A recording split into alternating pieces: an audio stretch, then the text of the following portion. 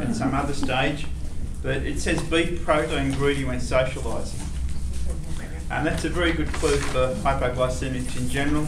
You see a prawn and mayo salad, and what you do, you grab the prawns, shake off the mayo, eat the prawns, and let the rabbits eat the rest. Because that's got the protein, it'll buffer your blood sugars, you've got a good chance of having no bad reaction. Try training 3 or 4 local restaurants. This was really intended as a talk to help young blokes to be able to not be too self-conscious, be able to take girls out on a date and be human beings rather than something else. Thai restaurant, soy sauce only. Chinese restaurant, soy sauce only. Steakhouse, Italian, high protein, no sauce, no gravy. Repeat any successful meals. With Chinese food, we often recommend having like an omelette with prawns and vegetables as your first dish at a new Chinese restaurant, soy sauce only. If that works, you work off their menu and see what they can do. If you feel rotten afterwards, don't do it again. Just let it be, go somewhere else. Repeat any successful meals, let them know what and how to order. Try to build up 2 or 4 successful meals at each restaurant for your own variety. Take friends to your trained restaurants for meals before taking your new girlfriend. We did say it was intended for young blokes to start to feel a bit confident that they don't have to be just eating out of a plastic Tupperware that they brought from home and being a recluse and never having a life. Take away quick meals, barbecue chicken, a quarter any time, no stuffing, no skin. Often they put rubbish on the skin, food colour and different things that you don't need. Half a chicken if you're out all day, especially if you've got access to refrigeration. Get them to cut the half chicken up into 3 pieces. Next one's an interesting one. Steak sandwich, no sauce, no bread, just a piece of steak in the chicken bag, and gobble that down on your merry way, and that will keep your blood sugars good. Sushi with fish, meat or prawn fill, maximum 2 a week. A sushi with a high protein fill will work, but you can't have too many of them because they've got white rice and wasabi sauce, and if you make them your main thing, it'll backfire. Am I moving around too much? No, it's good. Wraps, chicken and avocados are probably a good combo. Wraps are not yeast free, but they're generally low in yeast for people that have to be off yeast as well. Subway have wraps, in case you didn't know that. You'd have like a chicken and salad wrap.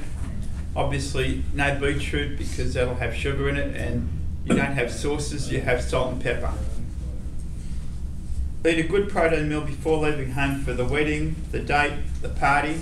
It's not good for hypoglycemics to arrive somewhere starving.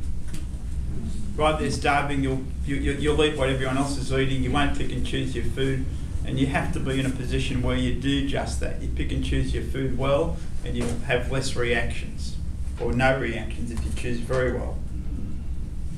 Buy a quarter of a chook on the way, so everyone going to the wedding, you're running late as you do, getting your makeup right, or waiting for your wife to get her makeup right. And then you pull over, get a quarter of a barbecue chook on the way and gobble that down, and when you arrive you'll be well fed in the head.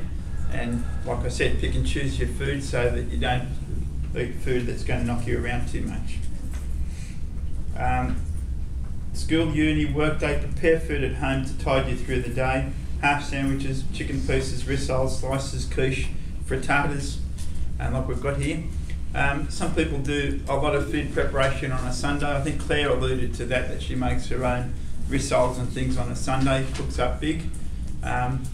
It's not a bad idea, and sort of food that you can eat during the week. Some people will just boil a dozen eggs, peel them. If you want to have a hot boiled egg, you put it in a mug, pour boiling water over it, and you've got a hot boiling egg fairly quickly in the morning without having done a lot on that particular morning. But again, we're all rushing to work. A steel thermos can be the best friend for hypoglycemics. They're usually 1 litre. They can give you 3 meals.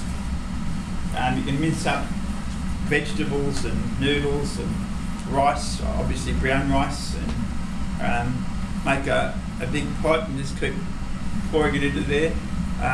You can even professional people like hairdressers mince in there.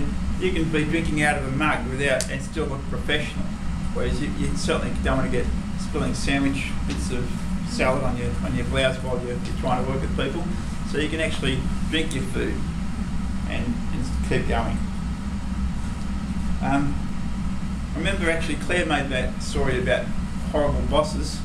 One of my patients worked in a bank, and in those days, you worked your way up in the bank, and the older people tended to be above you, and it wasn't on merit, and had nothing to do with uni degrees and things. But the accountant used to be a cranky old fella, and he used to go around, and she used to do a 4-hour shift every day, a 10 to 2, and she would want to eat at midday every day because she had to feed her brain. And when you're working hard, you actually can't wait 2.5 hours. You sometimes have to eat every 2 hours or sooner. In fact, that's another rule of hypoglycemic that's not in the top 10. You should eat every 2 hours. With exertion, exercise, hot weather, travel and study, all of those things shift sugar or blood away from your brain and give it to other parts of your body. Eat sooner.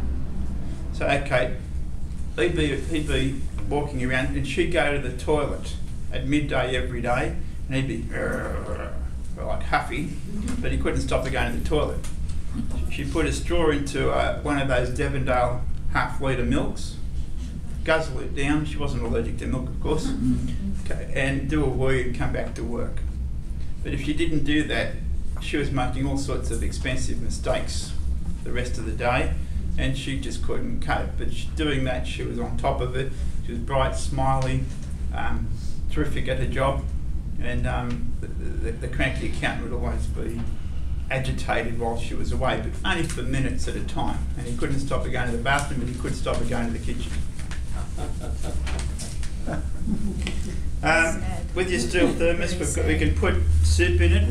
There are some cans on the shelves. We used to write the names, but they keep changing their ingredients. But there will be like a Heinz can that probably has no sugar and nothing that you can't eat in it. It might be beef and veggie, it might be chicken and something. But if you read all the labels and pick well, you could mass produce that for your steel thermos. And again, having 3 meals out of it, out of a 1 litre thermos, you kind of looked after your working day just about. Always plan ahead, ring the restaurant, I'm allergic to sugar, what can I eat? And remember, Claire was talking about insulin and all the mechanisms of hypoglycemia. Well, that's too hard for most people. If you just want people to feed you right, say, I'm allergic to sugar, what can I eat? Or if the ambulance comes and you've got a crook foot and they're going to take you away, I'm allergic to sugar, don't put sugar in my drip, I don't want to eat sugar. You'll get looked after better if you say you're allergic to sugar, because most people, when you say I'm hypoglycemic, they assume you're a diabetic who's just having a hypo, that they've overdosed on insulin, or overdosed on their medication, or they've forgotten to eat after they took their insulin. So you're not having a hypo attack, you're hypoglycemic, you're just making food choices, and you say, I'm allergic to sugar. Whatever they give you that hasn't got sugar has got a good chance of being good for you. Eat before departing. So even when you've got an expensive restaurant, it's your wedding night or wedding anniversary or whatever, even your wedding night, eat before you get there. You'll be lovely and smiley bride, and you'll be cheerful, and everybody will love you, and you won't. Yeah, I'm saying, who cares? You know, if it's elegant food and you're not getting all of it, at least you're getting the right food to start with. Take some food with you. It says with your car boot 10A, you should have tin fish like ring pulls plus plastic forks in there all the time, maybe tuna or salmon or something that you don't mind. And you should have like a 12-pack of Smith's crisps. That way, if you don't have money for the chicken shop, or you just don't feel like eating chicken, or if you're at the party and they haven't fed you for 3 hours, you make an excuse at 2.5 and say, look, I'll just go to the boot.